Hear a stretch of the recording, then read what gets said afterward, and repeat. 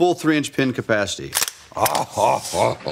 Home Improvement star Tim Allen found himself in police custody all the way back in October 1978, after being busted at the Kalamazoo Battle Creek International Airport with over a pound of cocaine in his luggage. Soon after, he was slapped with a charge of possession with intent to distribute over 650 grams of a controlled substance, and faced a possible life sentence, according to the Oakland Press. After pleading guilty and working with federal agents to convict others, Allen was sentenced to 3 to 7 years in federal prison and got out after serving 2 years and 4 months. A former FBI agent familiar with the case explained, "Mr. Allen was very reluctant to spend the rest of his life in prison, so he decided to play ball." The actor and comedian also talked about that time in his life during an interview on Marc Maron's podcast, saying that he was just a college kid and that he and another person took the fall for roughly 20 others.